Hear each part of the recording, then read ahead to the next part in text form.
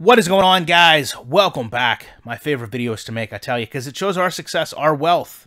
This is you and me being successful. A couple months ago, started this account, $120 in it. Didn't even invest the full $100. We're almost up to $400. Big part of that is your guys' referrals. I'm a preferred Webull influencer, meaning you follow the link down in the description. You get a free stock just for joining. But if you deposit more than $100, you are going to get a stock valued at greater than 10. It's 10% back, literally just for looking into investing. Now, the portfolio has helped us grow too. We pretty much tried to build the safest portfolio I could. We started with healthcare, obviously needed right now with CVS. We moved on to a retail with triple net lease, realty income, and an essential service with Global Water. Global Water, realty income, both monthly dividend payers are paying us every single month for holding their stock. We take a look at the pharmaceutical stocks that I've been getting from you guys using the referral links. It's Athenex. Not a big fan of outside of the larger players, Pfizer, AbbVie, Johnson & Johnson, holding healthcare stocks like this. They can be very volatile. So we're going to sell one and we're going to make a purchase of something I've been looking at for a long time. Hopefully get around $11 for it tomorrow. And we have some options here when it comes to Farmland. First is Farmland Partners. A little bit less than 3% yield, a great payout ratio, but only a single year of growth, and they pay quarterly. You take a look at Gladstone Land, a little bit higher in terms of their cost, literally more than double, but a little bit higher yield. A little bit higher payout ratio than I'd like, but 5-year growth on the actual dividends. Love to see it. Now, the big contributing factor here, this is a 5-year chart of Farmland. You don't have to know anything about stocks to see this values went from 12 down to 4, but really the past couple years, it's ran in this 8 to 6 range. So you're not seeing growth. You take a look at Gladstone. This year, even with the fall off, they've recovered and they've grown. That is what you want to see, that chart going up. So I'm buying into something that's growing in value and paying me a dividend. That is what I want to see as an investor.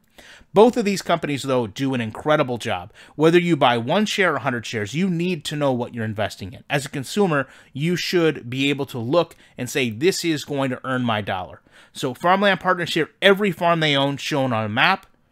Go over to Gladstone Land, same exact thing, different layout. None of these are around me, but it's important when you look at something you want to buy into that you know what you're getting. This is one of the biggest things for me in terms of transparency in companies I put my hard-earned money into. I want to go see 310 acres in Bladenboro, North Carolina, making blueberries and vegetables and know that's part of what's going to generate my income from this stock, whether I'm buying $100,000 or $10 of it. Now, the other part of land is, as I mentioned, I've watched these stocks for some time. I don't know that I'm going to find a better buying point. Over the past month, it's went up almost $17, down almost $15. So I don't know that we're going to see a better entry point. And if we'd bought this stock prior, we would already have been getting dividend payments from them, which could offset any loss we may take if the price declines a little bit. So those are some things that I factored into this. I waited. I went ahead and tried to learn what I've seen as an investor over the past couple months and realized right now the market is high. But I also know that waiting for that inevitable collapse, it may never happen again, especially as the economy just tends to be pumped up to stabilize the entire market. Right? I'm not a fan of what they're doing, but I understand why they're doing it. And I feel like it is preventing a actual collapse in the market that may ultimately happen anyway. You know, fear is going to drive a lot of this, whether we like it or not. Now, if you feel like fear is subsiding, then perhaps it might not be a good time to invest. If you feel like the reality is that fear is unjustifiably subsiding, then at that point you may want to consider investing but not buying anything. I just don't know that we're going to see what happened happen again. Although I will openly say if it does, I'll absolutely love it. I will love to see everything go back down and correct itself again because it gave us, in both cases of this account and my other account, really good buying opportunities. And you're seeing the strong stocks in the marketplace. I mean, a lot of companies, JCPenney, are gone. You know, they cannot recover from this. You're taking a look at the airline stocks, the cruise stocks.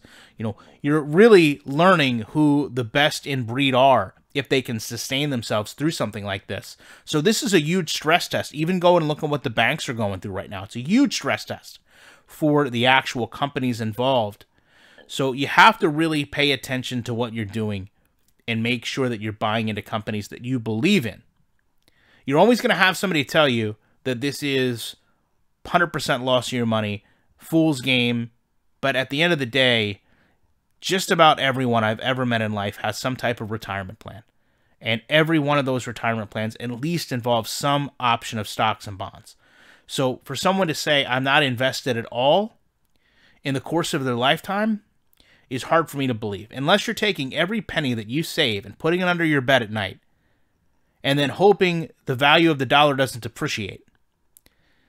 I don't know how you could not have any money invested at some point anywhere at some time. So to me, again, going back and looking what you're trying to achieve here, growth in your dollar, whether we do that through dividends or stock growth. In this case, we've been fortunate to do both. I feel like we have a fair opportunity at Gladstone land to buy in. I wish I would have bought in 2 months ago because I certainly could have got a better price, but I'm willing to understand that not only do we have the $20 left over to make this investment, we're going to sell another share, which is essentially going to replenish what we've lost in terms of our cash. And I'm prepared that if these stocks drop more, just like we did with Global Water, if they drop more, we are going to go back and reinvest more because I have faith in these companies. And I would rather have 1 share of Gladstone land than 3 shares or 4 shares if I spent everything in terms of FPI. So we'll go with 1 for now, hopefully 2 later, and then we'll continue to watch the monthly payments come in and get us to a point where we can buy something else. Love to know what you guys think about this. Appreciate you checking it out. And you know, the next time I do an investing video will be my favorite time of the entire year. It'll be a time where we're getting dividend payments, and you guys will get to see, even with a small amount of money, companies paying me just for holding their stock. Love to know your thoughts on this. Appreciate you checking out. Back in the week with more commentary.